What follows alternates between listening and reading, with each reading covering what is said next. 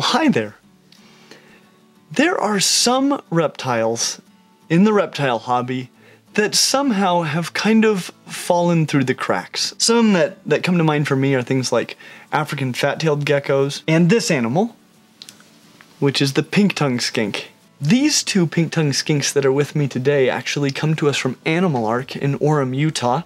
This one that's getting a little bit older is owned by Emily, who's an employee there, and this one is still at the store and actually available right now, so we'll talk about later. They can be a little bit difficult to find. I know they've had this one there for a long time because most people don't know what a pink-tongued skink is, so there's a chance it'll still be available even when this video gets out. You should contact them if you're looking for a pink-tongued skink. But these guys show us something really cool about pink tongues. This one's a juvenile that's getting a little older, and when they're very young, they've got a very distinct banding pattern. And some of them will kind of maintain those bands, but you can see on this one that a lot of times they get a lot darker and kind of lose that banding pattern as they get older. And I kind of like the bands a lot personally, but I think it's fun how much variation there is in pink-tongued skinks. Even within a single litter of pink tongues, there can be just tons of different morphotypes that come out, and that's a blast. So if it wasn't enough to have a lizard that a lot of people haven't heard of, each individual can be pretty distinctive, and that is double rad. The top viewed video on all of YouTube about pink-tongued skinks has 7,000 views, and it's 12 years old. They've largely been overshadowed by their slightly larger cousins, the blue-tongued skink. And these do make spectacular, just absolutely fantastic pet lizards. But as it turns out, the almost invisible pink-tongued skink is an absolutely incredible lizard in its own right. They're just wonderful. I mean, honestly, in a lot of ways, they're very, very, very similar to a blue-tongued skink. They're a little bit smaller, which, you know, there's a lot to be said for that. That can be very, very convenient. They've got some amazing features like this tail, which is semi-prehensile, which is one of the coolest things in the world. They are and they're beautiful animals. They are pretty good at holding on. They're low-key. They're really just absolutely incredible. And it's amazing that they're so unknown in the reptile hobby. But it could be that there are very good reasons for which the pink-tongued skink has been so overshadowed by their blue-tongued cousins.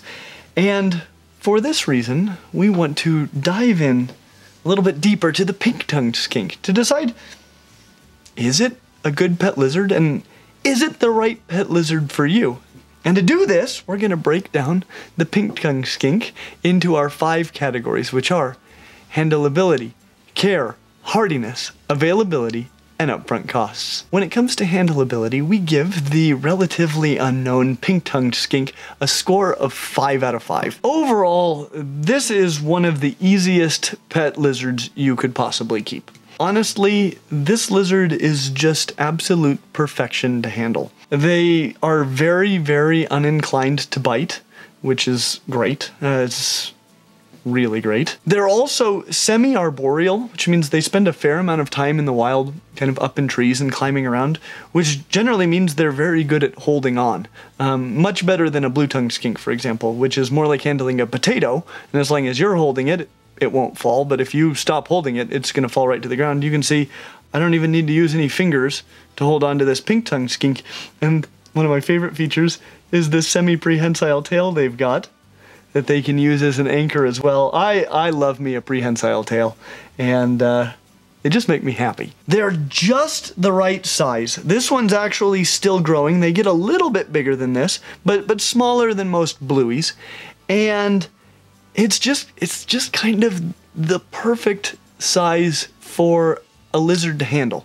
I mean, when you talk about great big lizards like some of the larger monitors and iguanas and tegus, you know, those are animals that, I mean, you can pick them up, but even if they're not trying to hurt you, they're just going to shred you with their claws and things. And if you do or if they do want to hurt you, I mean, they're real good at it. And then, you know, when you get to really small animals, a lot of times you could do them significant harm because they're very fragile because they're little. These guys are big enough to be robust, but small enough that they're not going to hurt you. It's just that perfect balance. On top of that, because of their small size and their relatively small legs, being a skink, most skinks are built like this, their claws aren't even going to tear you up. A lot of lizards, when you handle them, you know, even when they're not trying, their claws are tearing you up. And these claws, they're sharp. I mean, any climbing lizard has sharp claws, and you can feel them, but they're not going to do any, like, serious damage, and that's awesome. They are capable of dropping this tail, as far as I understand, but it sounds like they're extremely uninclined to do so, and that makes a lot of sense because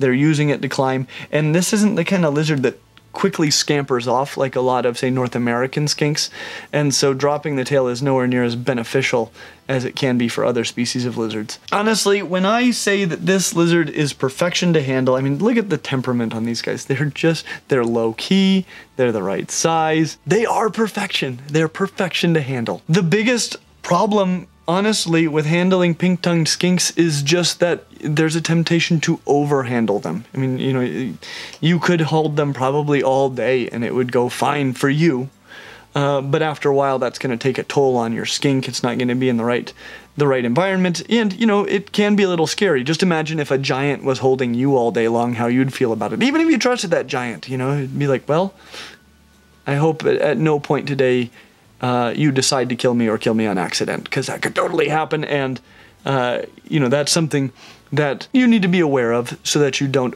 stress your pink-tongued skink excessively. Other than that, though, absolute perfection. And I'd just like to take a moment to give a shout out to all of our patrons at Patreon. Thank you guys so much. Well, hi there. How's it going, everyone? I'm Nate. This is Nigel. And I want to take a quick moment to talk to you a little bit about Clint's Patreon page. Now, I signed up with Patreon to support Clint because I genuinely believe that he is the best when it comes to everything from helping you discover your next pet, to discussing controversial issues in the reptile world, to even making you kind of want a pet spider. Maybe. But once I signed up with Clint, I found that there are all sorts of awesome extra videos and perks that go along with it. I even learned that Clint and his crew are just as entertaining off-script as they are on-script. So please, everyone, go to Patreon and support Clint's Reptiles, because our hobby, our shared passion, it needs great voices like this. Alright, everyone, take care. Bye-bye. What are you doing? Come on, man. That's part of our way of saying thank you to all of our patrons. When it comes to care, we give the pink-tongued skink a score of 5 out of 5. One nice thing about pink-tongued skinks is that they need a relatively cool environment. You know, still probably warmer than average home room temperature, but not super hot. Even their basking spot is fairly cool, and that makes them just a lot easier to keep than a lot of lizards that need a real hot basking spot. That's something I really like about them. Being a semi-arboreal lizard, they're gonna need places to climb, and they're gonna need floor space, because they will spend a lot of their time on the ground, but they'll also move up into branches and things like cork rounds that you might have in there. So you need to provide that kind of space for them. Floor space and some vertical. They also are gonna benefit a lot from places to hide. And, you know, and so you can use traditional hides. Also, cork rounds, those are fantastic because they provide a place for the skink to hide as well as climb. Just make sure there's nowhere inside of there it could get trapped. You know, a huge benefit to these guys, because they're a little bit smaller than, say, the blue-tongued skinks, is that their enclosure needs to be large. And I mean, they would use a really large enclosure if you gave them one, but not nearly as big as a blue-tongue enclosure, at least not in terms of floor space. A little bit more vertical space, though, would be appreciated. I would recommend keeping these guys alone. It is possible to keep them in a colony, but sort of like blue-tongues, they tend to not like each other, and they can and will fight, especially two males, but even other groupings. I would recommend only putting them together if you're a breeder. You're gonna want to give them some substrate that they can burrow into a little bit. It's not like it needs to hold a burrow, but they do like to dig. Stuff like cypress mulch or Reptichip would be a great choice. They also can and must drink from a water bowl, so make sure clean water's always available to them in a water bowl they can access. UVB is a very, very good idea with these guys. There's some evidence to suggest that they can do all right without it, which a lot of lizards cannot. I would still recommend providing UVB with them. And the way that I would do it is I would use a low wattage mercury vapor bulb. That way it's both your heat bulb and your UV. Sometimes a mercury vapor bulb alone isn't enough UV, but it probably is for these guys, and that's awesome. They're also ridiculously easy to feed. In the wild, one of their favorite foods are going to be snails, and they'll gladly take snails in captivity. Just make sure that you get your snails from a clean source, because snails can carry all kinds of horrors that you don't want to introduce to your lizard. So I wouldn't use wild snails or anything like that. If you're going to feed them snails, use them farm-raised snails intended to be fed to animals. Just when you are feeding them, make sure that you give them quite a bit of calcium. They also need other vitamin supplements, but especially calcium. Being a snail specialist in the wild, they get a lot of calcium, and so they're used to that. So make sure you're dusting their meals regularly with calcium.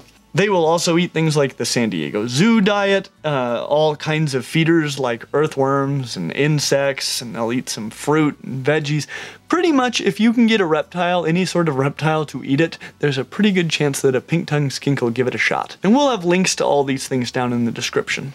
When it comes to hardiness, we give the pink-tongued skink a score of 5 out of 5. Starting to detect a pattern here. One of the great things about them is, generally speaking, they are all captive bred, and we have a whole video on the benefits of captive bred over wild-caught imports or even farm-raised. It's just better. They also come from a fairly tough environment in the wild, and as a result, they are just tough as nails. They basically eat everything that anything eats, so I mean, giving them a wide diversity of things. For the most part, if you keep your pink-tongued skink at the right temperatures and avoid things like dehydration, just the stuff that can kill anything, they're probably going to thrive for you.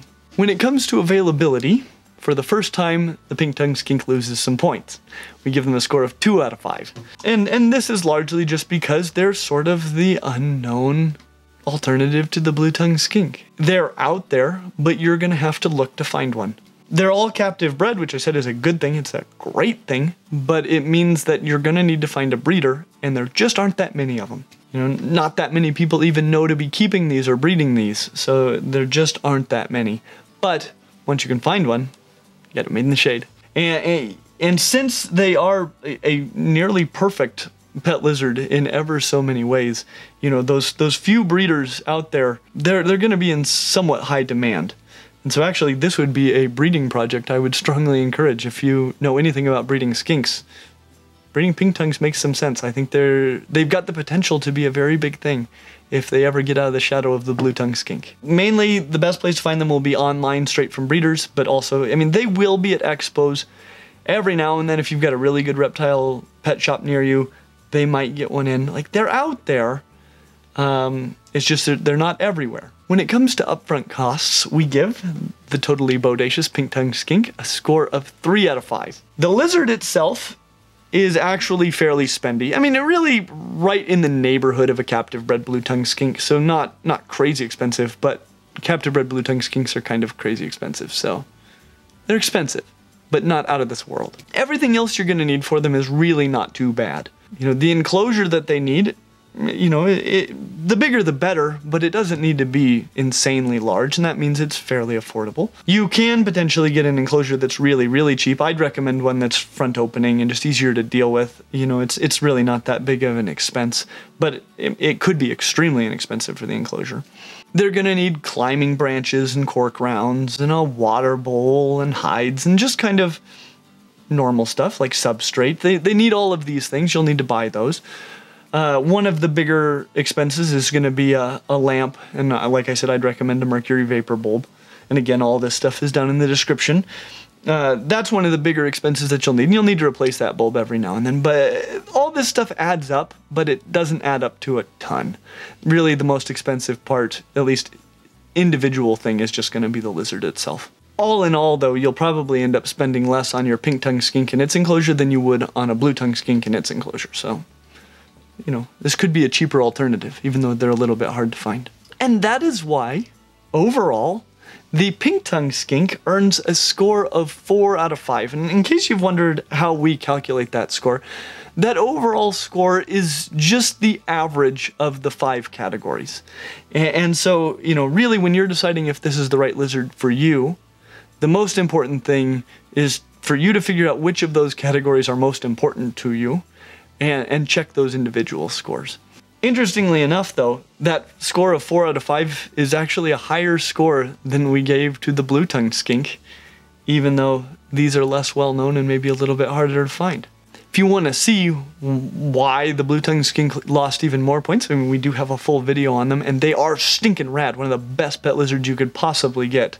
For real. I mean, it's hard for me to recommend a lizard more highly, but here we are. In many ways, though, these are very similar to just a slightly smaller blue-tongued skink. They're just, like I said, a little bit smaller and a little bit more unusual. And those can totally be pros, but they could also possibly be cons for you. It just depends on who you are. Whether or not they're better than the blue-tongued skink, which it's hard to be better than a blue-tongued skink, but they might be. But either way, this is absolutely a spectacular pet lizard and phenomenally underrated. I mean, this is arguably the best pet skink you can get, and that's insane because skinks are so rad. We've actually got a whole skink playlist, and I strongly encourage that you go through the whole thing because they're all amazing. I love skinks so much.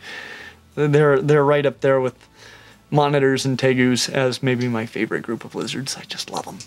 As always, like and subscribe, and we hope to see you real soon.